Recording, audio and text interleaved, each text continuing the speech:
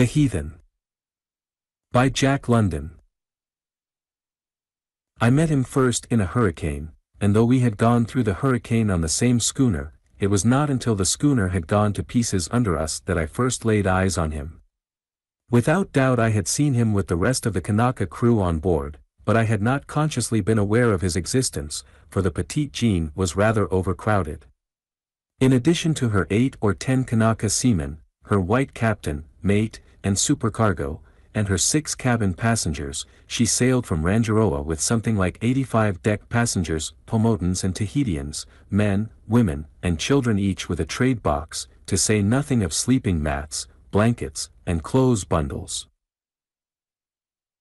The pearling season in the Pomotas was over, and all hands were returning to Tahiti. The 6 of us cabin passengers were pearl buyers. 2 were Americans, 1 was Chun, the whitest Chinese I have ever known, 1 was a German, 1 was a Polish Jew, and I completed the half-dozen. It had been a prosperous season. Not one of us had cause for complaint, nor one of the 85 deck passengers either. All had done well, and all were looking forward to a rest-off and a good time in Papeete. Of course, the Petite Jeanne was overloaded. She was only 70 tons, and she had no right to carry a tithe of the mob she had on board. Beneath her hatches she was crammed and jammed with pearl shell and copra. Even the trade room was packed full with shell. It was a miracle that the sailors could work her. There was no moving about the decks. They simply climbed back and forth along the rails. In the night time they walked upon the sleepers, who carpeted the deck, I'll swear, 2 deep. Oh! And there were pigs and chickens on deck, and sacks of yams, while every conceivable place was festooned with strings of drinking coconuts and bunches of bananas. On both sides, between the fore and main shrouds, guys had been stretched, just low enough for the foreboom to swing clear, and from each of these guys at least 50 bunches of bananas were suspended. It promised to be a messy passage, even if we did make it in the 2 or 3 days that would have been required if the southeast trades had been blowing fresh. But they weren't blowing fresh. After the first 5 hours the trade died away in a dozen or so gasping fans. The calm continued all that night and the next day, one of those glaring, glassy, calms, when the very thought of opening one's eyes to look at it is sufficient to cause a headache. The second day a man died, an Easter Islander, one of the best divers that season in the lagoon. Smallpox, that is what it was, though how smallpox could come on board, when there had been no known cases ashore when we left Rangiroa, is beyond me. There it was, though smallpox, a man dead, and 3 others down on their backs. There was nothing to be done.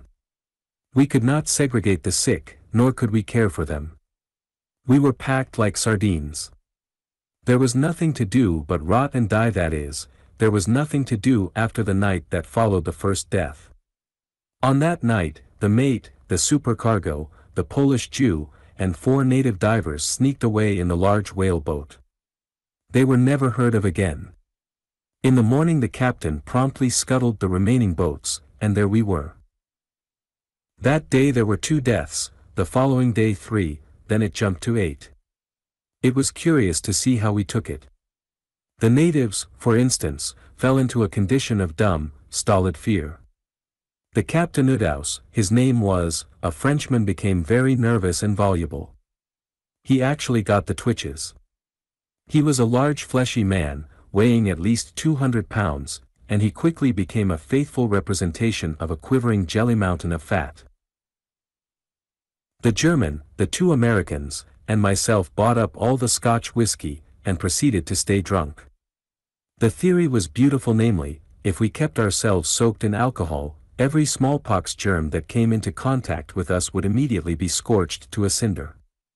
And the theory worked, though I must confess that neither Captain Udaus nor Chun were attacked by the disease either.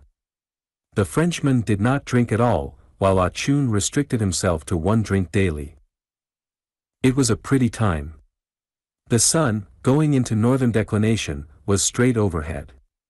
There was no wind, except for frequent squalls, which blew fiercely for from 5 minutes to half an hour, and wound up by deluging us with rain. After each squall, the awful sun would come out, drawing clouds of steam from the soaked decks. The steam was not nice. It was the vapor of death, freighted with millions and millions of germs. We always took another drink when we saw it going up from the dead and dying, and usually we took 2 or 3 more drinks, mixing them exceptionally stiff. Also, we made it a rule to take an additional several each time they hove the dead over to the sharks that swarmed about us. We had a week of it, and then the whiskey gave out. It is just as well, or I shouldn't be alive now.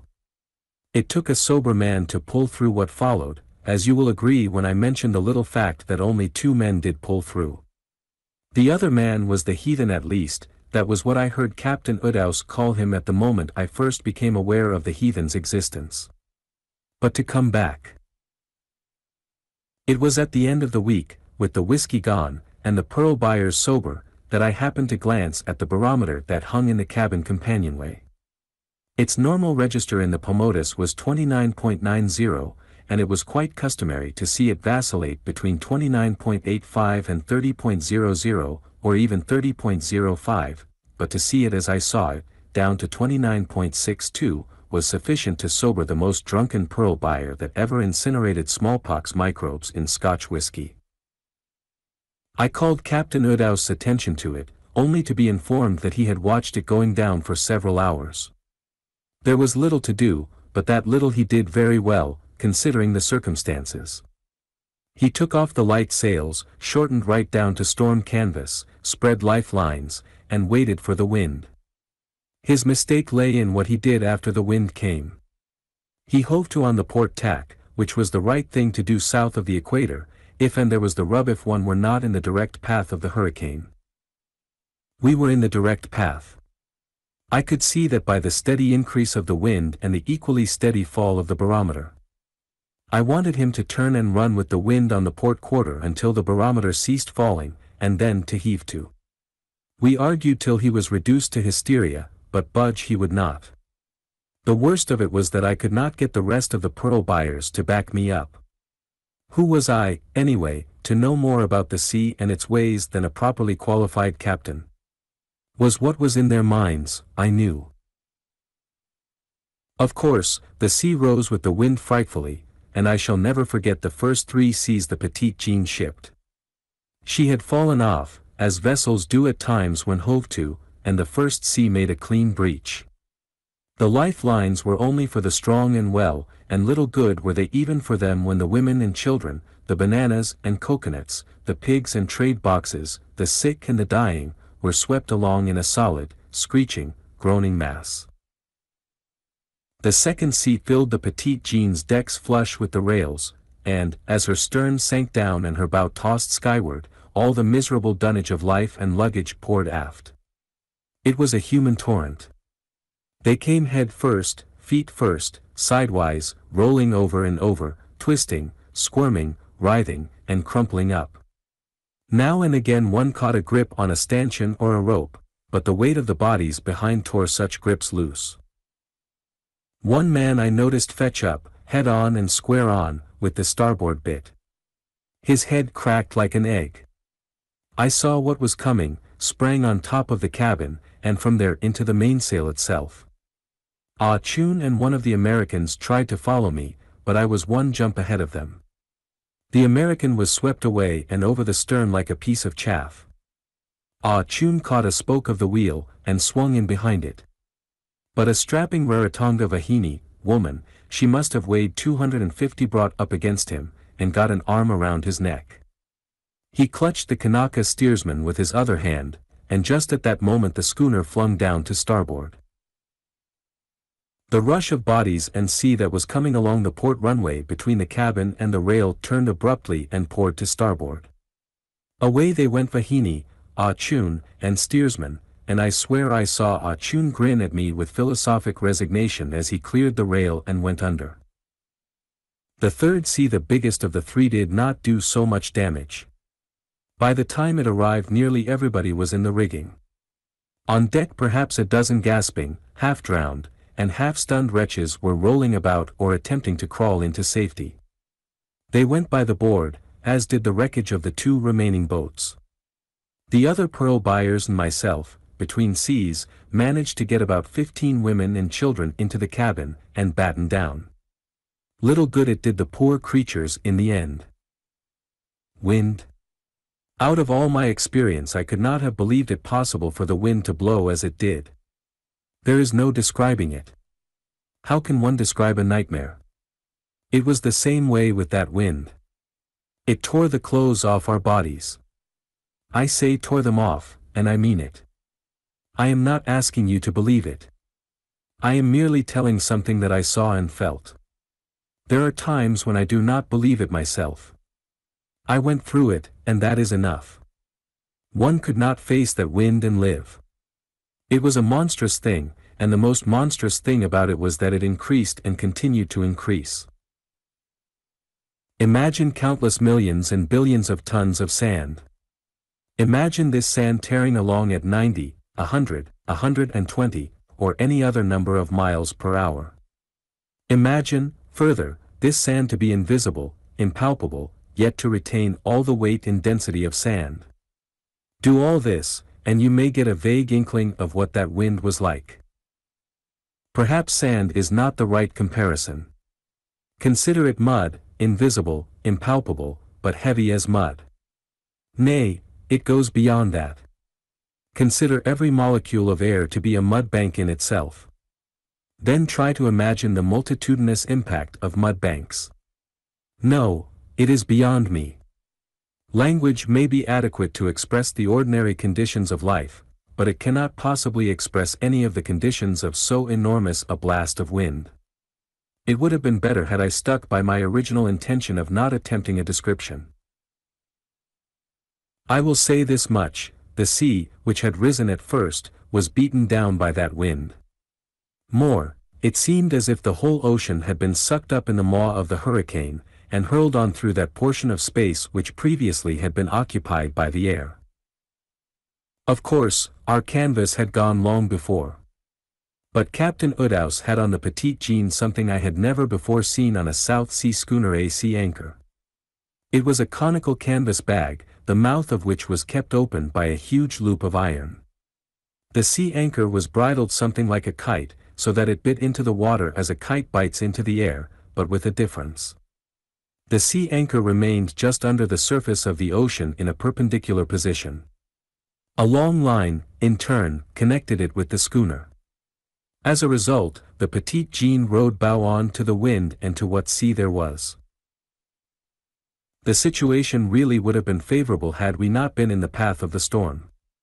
True, the wind itself tore our canvas out of the gaskets, jerked out our topmasts, and made a raffle of our running gear, but still we would have come through nicely had we not been square in front of the advancing storm center. That was what fixed us. I was in a state of stunned, numbed, paralyzed collapse from enduring the impact of the wind, and I think I was just about ready to give up and die when the center smote us. The blow we received was an absolute lull. There was not a breath of air. The effect on one was sickening. Remember that for hours we had been at terrific muscular tension, withstanding the awful pressure of that wind.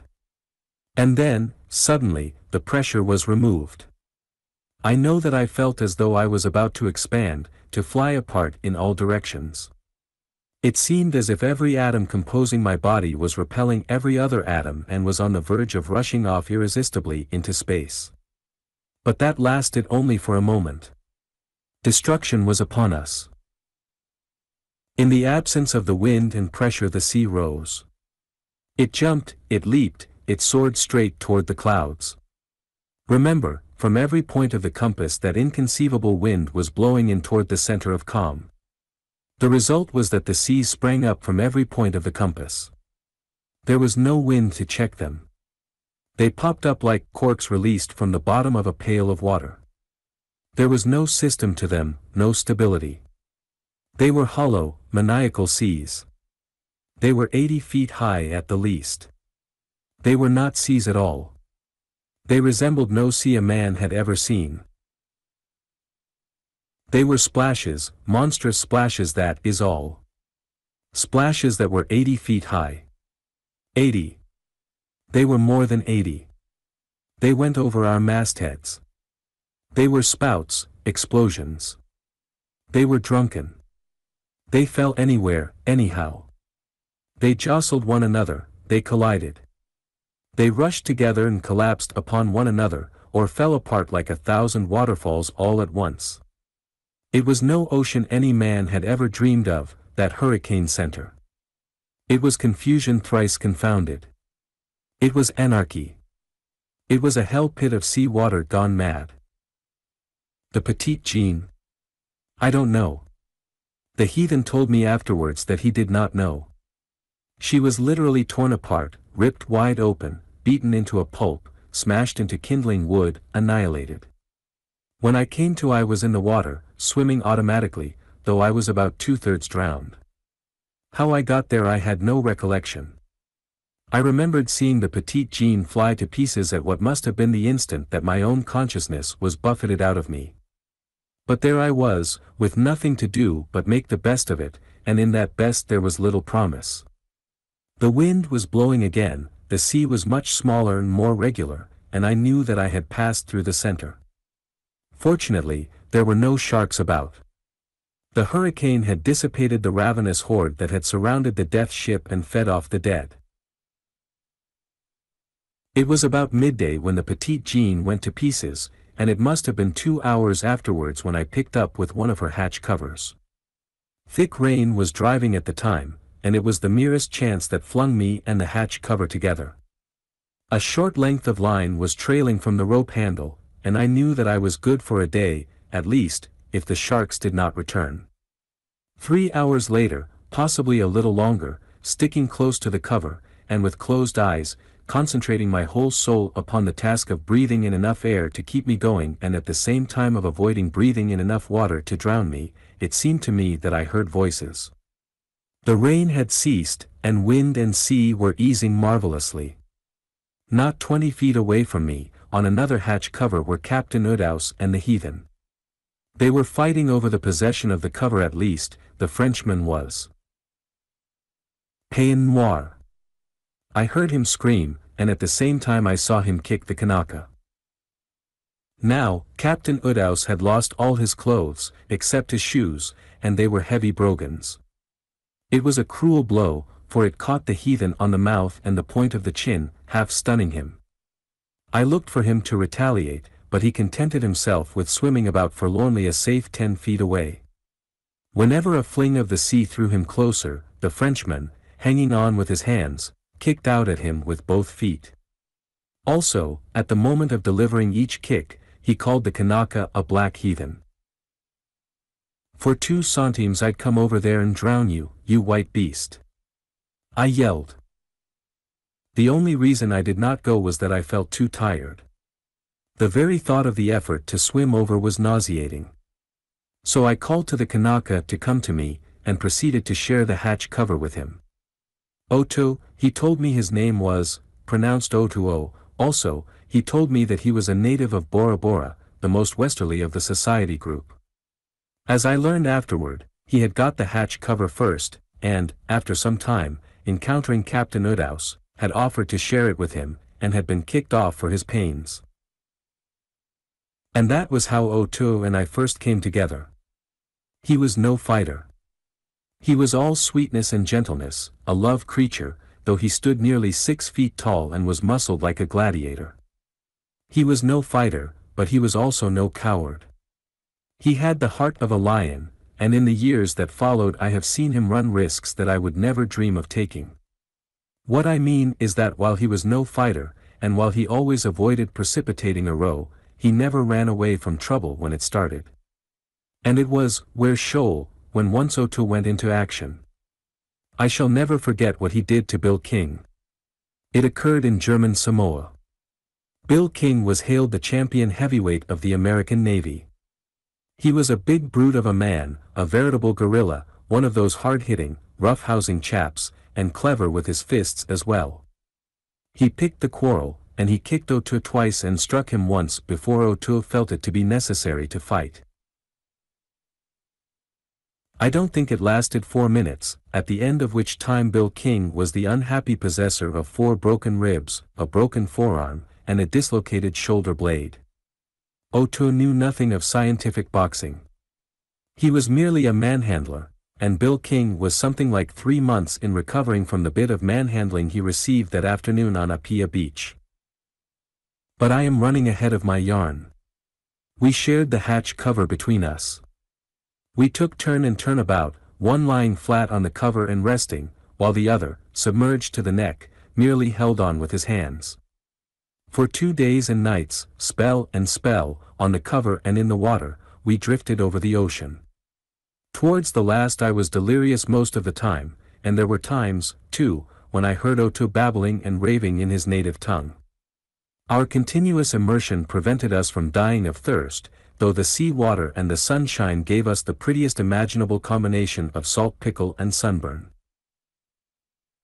In the end, Oto saved my life, for I came to lying on the beach 20 feet from the water, sheltered from the sun by a couple of coconut leaves. No one but Oto could have dragged me there and stuck up the leaves for shade. He was lying beside me. I went off again, and the next time I came round, it was cool and starry night, and Oto was pressing a drinking coconut to my lips. We were the sole survivors of the Petite Jeanne. Captain Udaus must have succumbed to exhaustion, for several days later his hatch cover drifted ashore without him. Oto and I lived with the natives of the atoll for a week, when we were rescued by the French cruiser and taken to Tahiti. In the meantime, however, we had performed the ceremony of exchanging names. In the South Seas such a ceremony binds 2 men closer together than blood brothership. The initiative had been mine, and Oto was rapturously delighted when I suggested it. "It is well," he said, in Tahitian. "For we have been mates together for 2 days on the lips of death." But death stuttered. I smiled. "It was a brave deed you did, master," he replied, and death was not vile enough to speak. "Why do you master me?" I demanded, with a show of hurt feelings. "We have exchanged names. To you I am Oto. To me you are Charlie. And between you and me, forever and forever, you shall be Charlie, and I shall be Oto. It is the way of the custom. And when we die, if it does happen that we live again somewhere beyond the stars and the sky, still shall you be Charlie to me, and I Oto to you." "Yes, master," he answered, his eyes luminous and soft with joy. "There you go." I cried indignantly. "What does it matter what my lips utter?" he argued. "They are only my lips. But I shall think Oto always. Whenever I think of myself, I shall think of you. Whenever men call me by name, I shall think of you.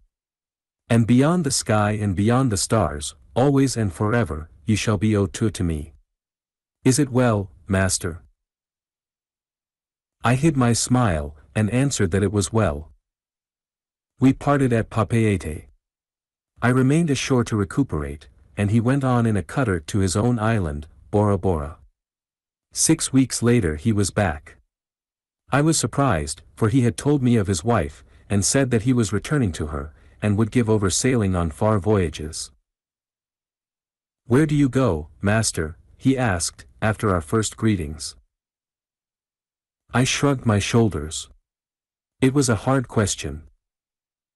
"All the world," was my answer, "all the world, all the sea, and all the islands that are in the sea." "I will go with you," he said simply. "My wife is dead." I never had a brother, but from what I have seen of other men's brothers, I doubt if any man ever had a brother that was to him what Oto was to me. He was brother and father and mother as well. And this I know, I lived a straighter and better man because of Oto. I cared little for other men, but I had to live straight in Oto's eyes. Because of him I dared not tarnish myself. He made me his ideal, compounding me, I fear, chiefly out of his own love and worship, and there were times when I stood close to the steep pitch of hell, and would have taken the plunge had not the thought of Oto restrained me. His pride in me entered into me, until it became one of the major rules in my personal code to do nothing that would diminish that pride of his. Naturally, I did not learn right away what his feelings were toward me. He never criticized, never censured, and slowly the exalted place I held in his eyes dawned upon me, and slowly I grew to comprehend the hurt I could inflict upon him by being anything less than my best. For 17 years we were together, for 17 years he was at my shoulder, watching while I slept, nursing me through fever and wounds and receiving wounds in fighting for me. He signed on the same ships with me, and together we ranged the Pacific from Hawaii to Sydney Head, and from Torres Straits to the Galapagos. We blackbirded from the New Hebrides and the Line Islands over to the westward clear through the Louisiada, New Britain, New Ireland, and New Hanover. We were wrecked 3 times in the Gilberts, in the Santa Cruz group, and in the Fijis. And we traded and salved wherever a dollar promised in the way of pearl and pearl shell, copra, bêche de mer, hawkbill turtle shell, and stranded wrecks. It began in Papeete, immediately after his announcement that he was going with me over all the sea, and the islands in the midst thereof. There was a club in those days in Papeete, where the pearlers, traders, captains, and riffraff of South Sea adventurers forgathered. The play ran high, and the drink ran high, and I am very much afraid that I kept later hours than were becoming or proper. No matter what the hour was when I left the club, there was Otto waiting to see me safely home. At first I smiled, next I chided him. Then I told him flatly that I stood in need of no wet nursing. After that I did not see him when I came out of the club. Quite by accident, a week or so later, I discovered that he still saw me home, lurking across the street among the shadows of the mango trees. What could I do? I know what I did do. Insensibly I began to keep better hours. On wet and stormy nights, in the thick of the folly and the fun, the thought would persist in coming to me of Otto keeping his dreary vigil under the dripping mangoes. Truly, he made a better man of me. Yet he was not straight-laced. And he knew nothing of common Christian morality. All the people on Bora Bora were Christians, but he was a heathen, the only unbeliever on the island, a gross materialist, who believed that when he died he was dead. He believed merely in fair play and square dealing. Petty meanness, in his code, was almost as serious as wanton homicide, and I do believe that he respected a murderer more than a man given to small practices. Concerning me, personally, he objected to my doing anything that was hurtful to me. Gambling was all right. He was an ardent gambler himself. But late hours, he explained, were bad for one's health. He had seen men who did not take care of themselves die of fever. He was no teetotaler, and welcomed a stiff nip any time when it was wet work in the boats. On the other hand, he believed in liquor in moderation. He had seen many men killed or disgraced by Squareface or Scotch. Otto had my welfare always at heart. He thought ahead for me, weighed my plans, and took a greater interest in them than I did myself. At first, when I was unaware of this interest of his in my affairs, he had to divine my intentions, as, for instance, at Papeete, when I contemplated going partners with a knavish fellow countryman on a guano venture. I did not know he was a knave. Nor did any white man in Papeete. Neither did Otto know, but he saw how thick we were getting, and found out for me, and without my asking him. Native sailors from the ends of the seas knocked about on the beach in Tahiti, and Otto, suspicious merely, went among them till he had gathered sufficient data to justify his suspicions. Oh, it was a nice history, that of Randolph Waters.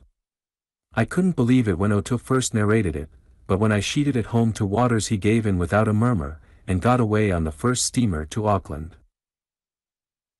At first, I am free to confess, I couldn't help resenting Otto's poking his nose into my business. But I knew that he was wholly unselfish, and soon I had to acknowledge his wisdom and discretion. He had his eyes open always to my main chance, and he was both keen-sighted and far-sighted. In time he became my counselor, until he knew more of my business than I did myself. He really had my interest at heart more than I did. Mine was the magnificent carelessness of youth, for I preferred romance to dollars, and adventure to a comfortable billet with all-night inn. So it was well that I had someone to look out for me. I know that if it had not been for O2, I should not be here today. Of numerous instances, let me give one. I had had some experience in blackbirding before I went pearling in the Pomotis. O2 and I were on the beach in Samoa. We really were on the beach and hard aground when my chance came to go as recruiter on a blackbird brig. O2 signed on before the mast, and for the next half-dozen years, in as many ships, we knocked about the wildest portions of Melanesia. O2 saw to it that he always pulled stroke oar in my boat. Our custom in recruiting labor was to land the recruiter on the beach. The covering boat always lay on its oars several hundred feet offshore, while the recruiter's boat, also lying on its oars, kept afloat on the edge of the beach. When I landed with my trade goods, leaving my steering sweep apeak, O2 left his stroke position and came into the stern sheets, where a Winchester lay ready to hand under a flap of canvas. The boat's crew was also armed, the Sniders concealed under canvas flaps that ran the length of the gunwales. While I was busy arguing and persuading the woolly-headed cannibals to come and labor on the Queensland plantations, O2 kept watch. And often his low voice warned me of suspicious actions and impending treachery. Sometimes it was the quick shot from his rifle, knocking a nigger over, that was the first warning I received.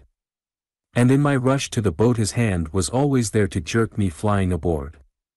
Once, I remember, on Santa Ana, the boat grounded just as the trouble began. The covering boat was dashing to our assistance, but the several score of savages would have wiped us out before it arrived. O2 took a flying leap ashore, dug both hands into the trade goods, and scattered tobacco, beads, tomahawks, knives, and calicos in all directions. This was too much for the woolly heads. While they scrambled for the treasures, the boat was shoved clear, and we were aboard and 40 feet away. And I got 30 recruits off that very beach in the next 4 hours. The particular instance I have in mind was on Malaita, the most savage island in the easterly Solomons. The natives had been remarkably friendly, and how were we to know that the whole village had been taking up a collection for over 2 years with which to buy a white man's head? The beggars are all head hunters, and they especially esteem a white man's head. The fellow who captured the head would receive the whole collection. As I say, they appeared very friendly, and on this day I was fully 100 yards down the beach from the boat. O2 had cautioned me, and, as usual when I did not heed him, I came to grief.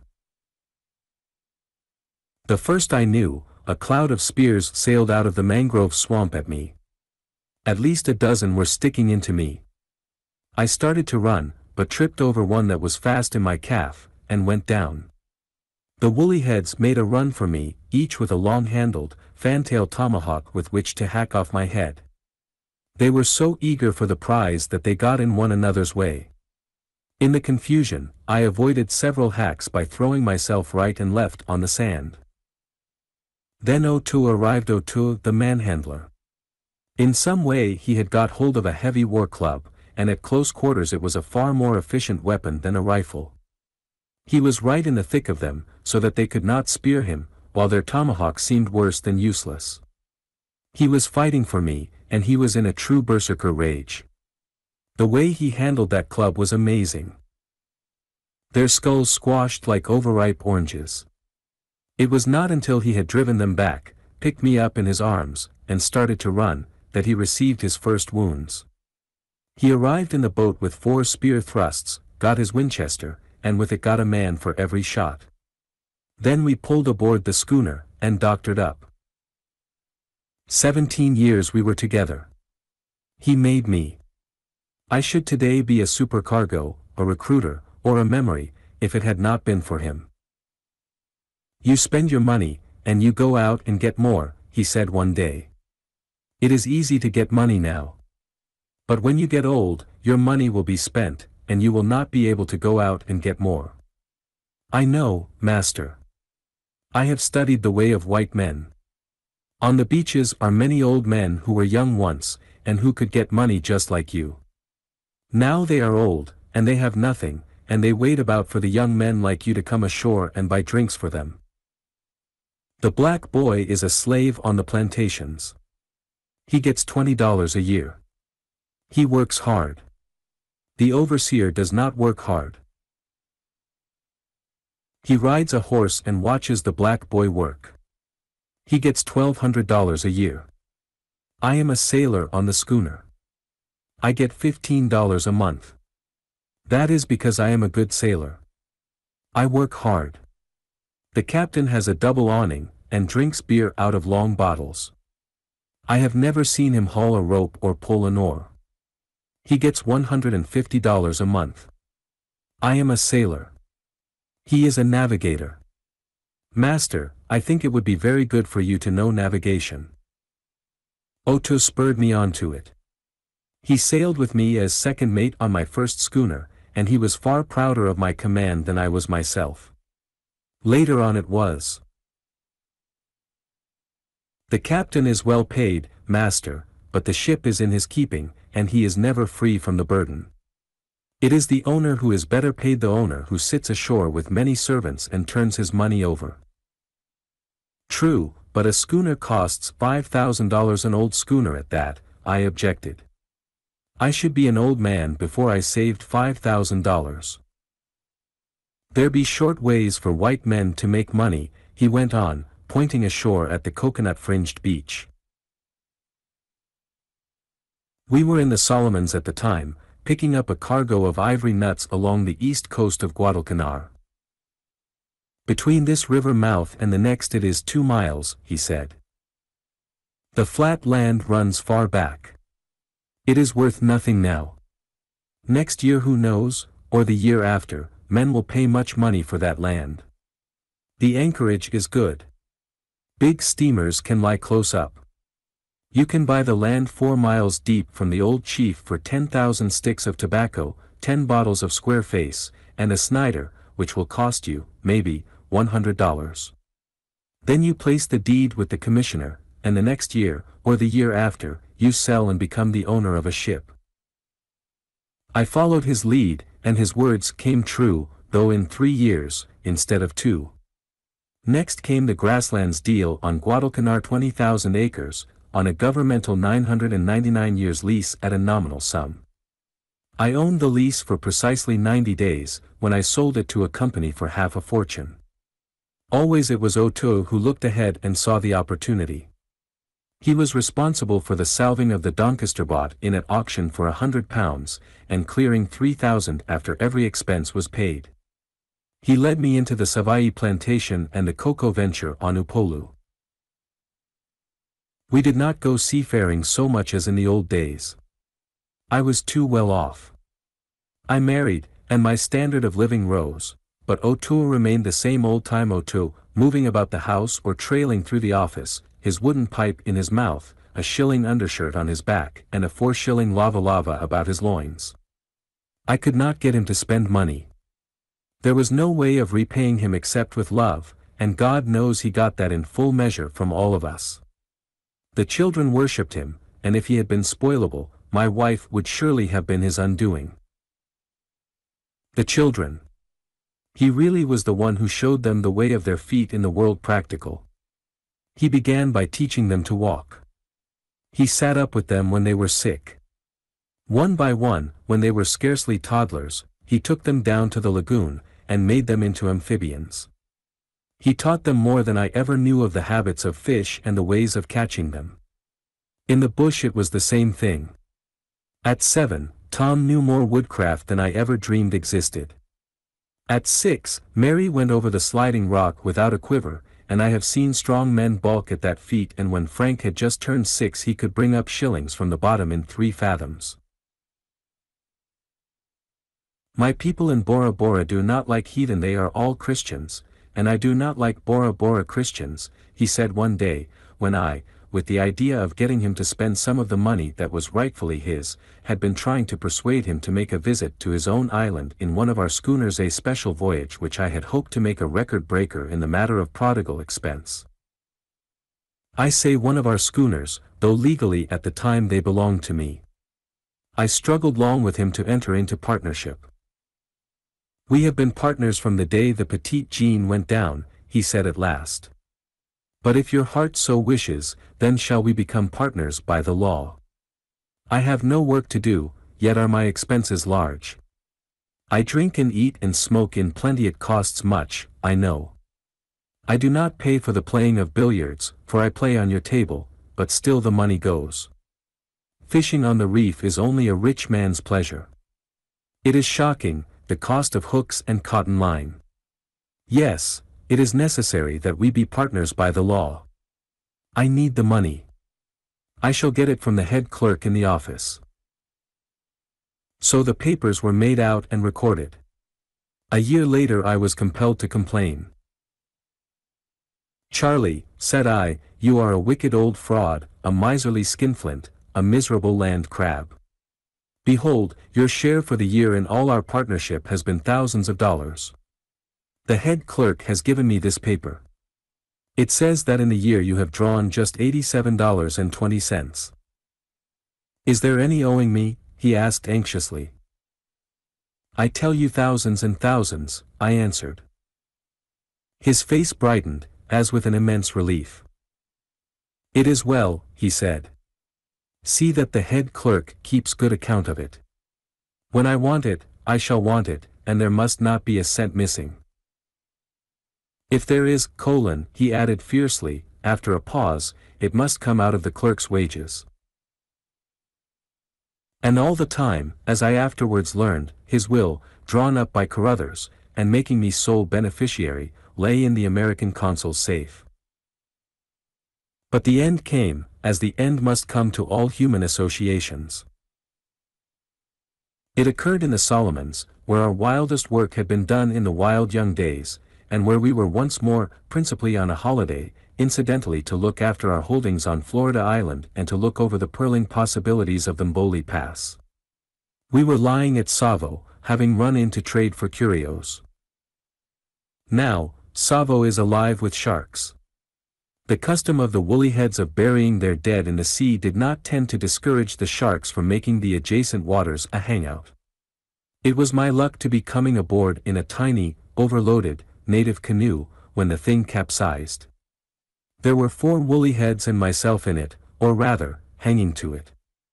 The schooner was 100 yards away.